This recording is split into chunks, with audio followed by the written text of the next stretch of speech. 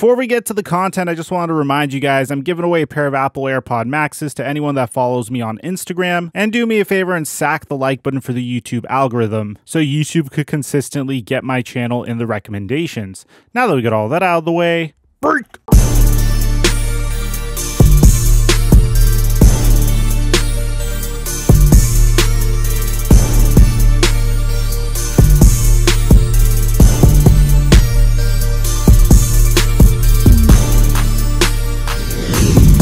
Mic check 1 2 1 2. What's going on, everybody? Drafting a quarterback in the NFL draft is nothing new to Bill Belichick. He's done it multiple times, even when he had Tom Brady on the roster. And most of the time, those players were perceived as potential quarterbacks that could carry the torch moving forward after Tom Brady. And some of these picks didn't pan out, whereas some of them had a legitimate rationale to the selection. For example, when Tom Brady was 33 years old, Bill Belichick drafted Ryan Mallett with a third-round pick. Now, I know what you guys might be thinking. He didn't end up having a good career, but Ryan Mallett was the second-ranked quarterback and the fourth overall player in the nation when he was coming out of high school in 2006. He had prototypical quarterback size at 6'6" and had a remarkable arm. So I can imagine Bill Belichick thinking, hey, this could be a guy that could carry the torch when Tom Brady decides to retire, should he decide to retire within the next 3 years.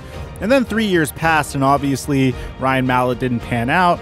So Bill Belichick once again decides to draft Jimmy Garoppolo, this time in the second round, because at this point Tom Brady is 36 years old. And Jimmy Garoppolo was kind of the inverse of Ryan Mallett. He didn't have Ryan Mallett's arm strength, but he had remarkable precision and fantastic accuracy, and was definitely a player that could carry the New England Patriots moving forward.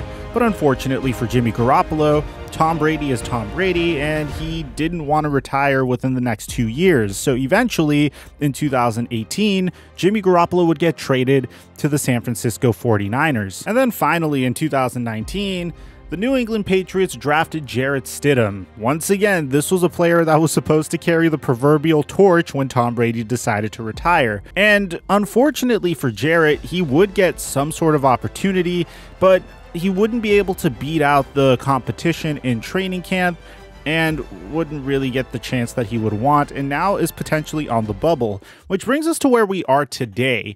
This past NFL draft, Bill Belichick spent his highest draft pick on a quarterback ever in his entire career, and that's in Mac Jones, a player that we felt was a completely glove-in-hand fit for Bill Belichick, a player that was known for his ability to process defenses extremely quickly, make rapid reads, and was applauded for his accuracy, not necessarily his arm strength. You add in the fact that he played under a Bill Belichick disciple in Nick Saban, and you could tell that this was a complete home run for Bill Belichick. And to be honest, the development of Mac Jones is something that we're all extremely fascinated with because, again, we've never seen a situation where Bill Belichick came in and said, hey, we're going to spend a first-round pick on a player, a quarterback, and he is going to be the future of the franchise. This is the first time we're actually watching Bill Belichick potentially develop a quarterback. Now, in today's training camp update, I have something very fascinating to tell you guys about Cam Newton and the state of Patriots training camp. So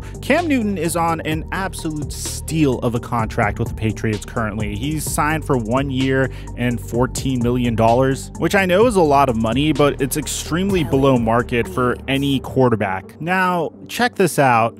A few days ago, we got this report from Jeff Howie saying that Cam Newton injured his right hand in the middle of practice and didn't finish the workout. Mac Jones and Jarrett Stidham rotated the #1 reps over the final 3 periods, with Stidham taking over for the last 2. Now, get this is where it gets crazy. Some guy replies to Jeff Howie's tweet saying that this is a cover-up for his fight on Wednesday night with his bro. Whether that remains to be true or not, because again, the man that is claiming this isn't really a legitimate source, remains to be seen, but the important thing here is that Cam Newton is out due to a hand injury, which means the QB1 position is completely open for the taking between Brian Hoyer, Jarrett Stidham, and of course, Mac Jones. Now, we're still a week away from mandatory minicamp, but this is a fantastic opportunity for Mac Jones to really step in and get some QB1 reps. But in true Bill Belichick fashion, Mac Jones and Jarrett Stidham split the first team reps with one another. So the good news is Jarrett Stidham completely crushed it. According to Mike Reese of ESPN.com, Jarrett Stidham performed well when he practiced and stepped up as the top option in 11-on-11 drills and delivered a few impressive throws before the weekend. Whereas Mac Jones struggled after replacing Cam Newton as the top quarterback during Friday's 11-on-11 OTA session. And believe it or not, this time accuracy was the issue for Mac Jones. So this is very concerning because this is a man that got drafted for accuracy reasons, but at the same time, this is a man that is still a rookie, still trying to figure out the offense, might even need to work on some other things like his mechanics and just absorbing the offense in general. So I really don't blame Mac Jones for not performing well this early on, but I would be remiss if I didn't say this is a strange situation for him to be in, because in an ideal scenario, the New England Patriots came into this year expecting Cam Newton to be their quarterback. And if you just listen to the comments Josh McDaniels makes, it seems like the entire offense was built around Cam Newton's abilities. Listen to Josh McDaniels talk about Cam Newton here in this tweet. According to Zach Cox, Josh McDaniels said Cam Newton is in a much different position than he was last year in respect to his grasp of the offense. Now we're working on refining the precision and the details, which is really good because I have said this past year that, yeah, some of Cam Newton's ability is obviously not there anymore. It looks like his shoulder is really hampered and his ability to throw good NFL caliber throws seemed to have been mitigated to a certain extent. He even struggled throwing 10 to 15 yard passes at times and his accuracy definitely suffered. But at the same time, this is a man that joined the New England Patriots last year when he didn't even get an offseason while trying to learn a playbook that was brand new and completely had to change his style with brand new teammates.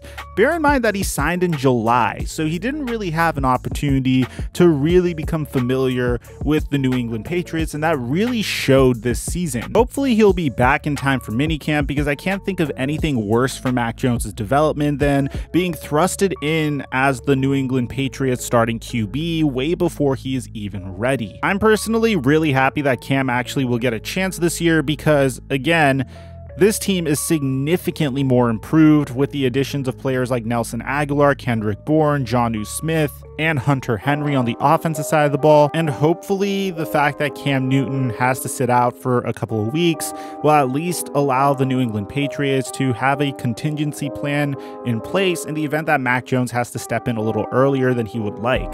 So let me know in the comment section down below what you guys think about all this information, and also let me know in the comments who you want me to cover next in these training camp updates. Aside from that, I'm your boy Mike, and I'm dropping our mic until our next upload.